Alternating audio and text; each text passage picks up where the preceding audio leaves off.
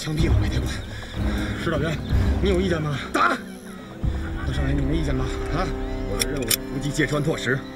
你他妈瞎呀！情况有变，你没看见呐？任务没变。你们别争了，到什么时候了还在这争？知道什么叫执行任务吗？目标必须专一，除此之外，我们不负担任何其他任务。你他妈看见鬼子们换我亲戚，你他妈有眼呐你！打掉一个揭穿等于打掉日本一个中队，你说哪个更重要？你他妈混蛋逻辑，你也是！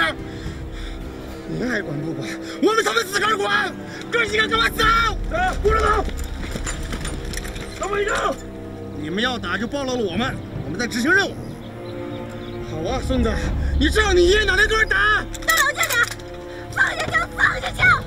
我们打日本人干什么呀？不就是为了救乡亲们吗？你们这是干什么呢？放下枪，让他们走！救乡亲们，吃！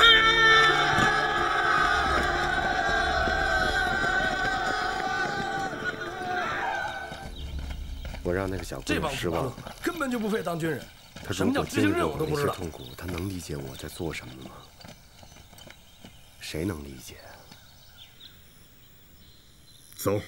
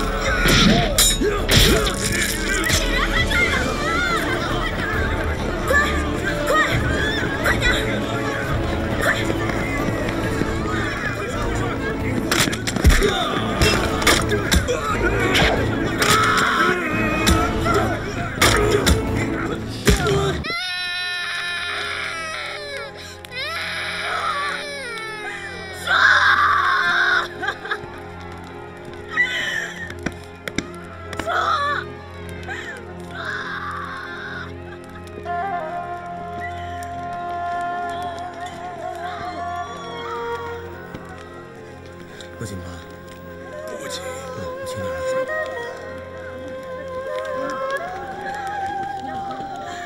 小雪，小雪，坚强些。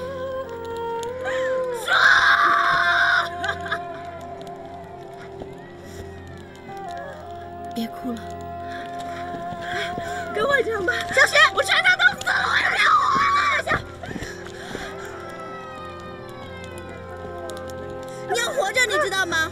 你要坚强些，只有活着才能为亲人报仇。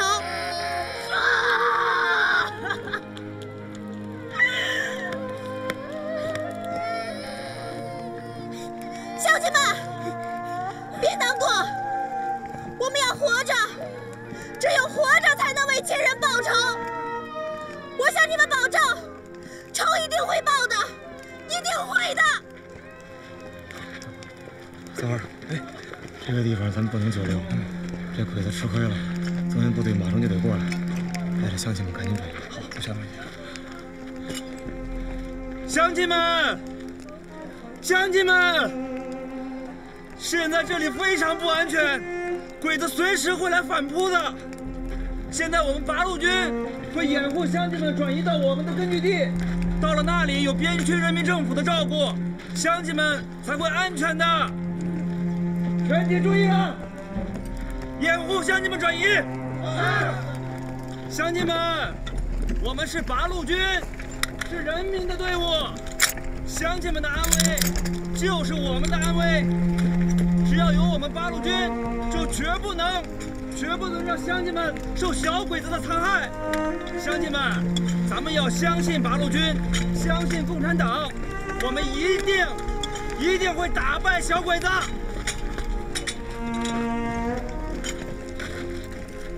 来年的今天，别忘了给我烧点香。走。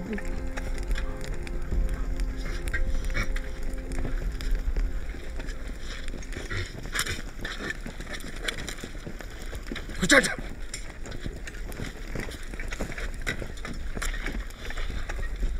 自己的家里人都不怕了，啊？你还是个人吗？你还是个人吗？你同志，不怪我的孩子，我快死了，我不想连累我的家人。别打人！把大爷抬走。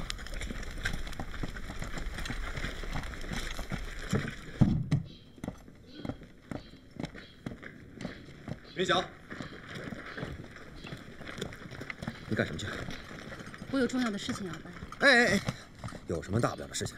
我正找你呢。